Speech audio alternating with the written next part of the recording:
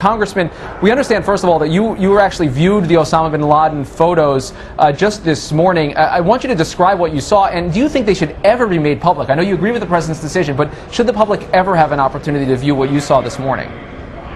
You know, I think that having been briefed by Admiral McRaven and others on the Armed Services Committee, that there was no question in my mind about whether or not the events transpired as they described it.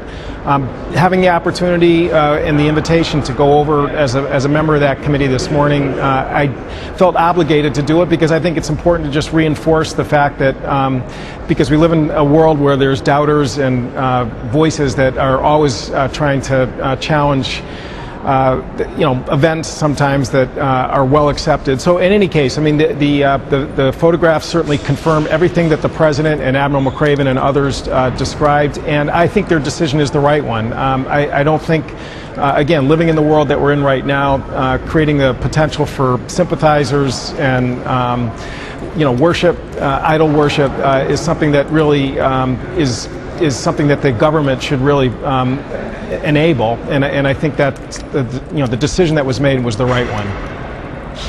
Congressman, I want to get you to the issue of health care for a second.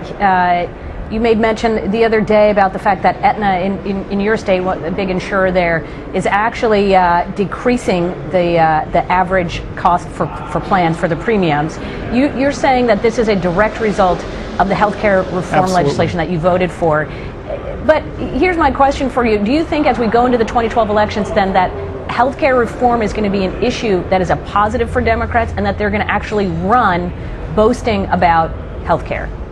I'm not sure, though, people will be boasting about it, but the notion that repeal, which obviously was riding high leading into 2010's election day, as events unfold and as families and businesses begin to feel the benefits of the changes that bill, which was a very complex bill, is unfolding. And again, that decision by Aetna to cut those rates was directly related to the medical loss ratio rules, which is a reform that is pro-patient, pro-payer, that says that insurance companies have to spend up to 80 to 85% of the premium dollar on actually health care delivery.